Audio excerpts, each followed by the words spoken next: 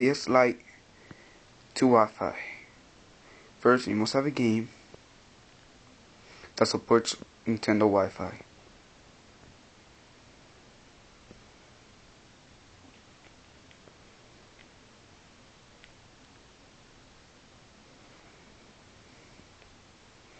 Now, what you do is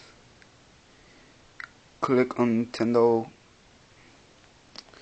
Wi-Fi connection. Only if it has it. Now, if it says Nintendo WFC, which means Wi-Fi connection settings, click on it. And it will probably say, would you like to set up your Nintendo Wi-Fi connection? Okay. Now, when it goes to the screen, what you do is you click on the blue one. I already got two connections, but I'll start a new one. Click on one that isn't you. If you click on search for an access point, it should look for one. I found one.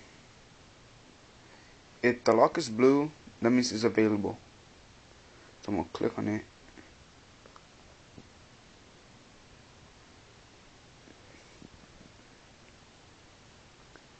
And it's going to start connecting. If you have any questions, just question me.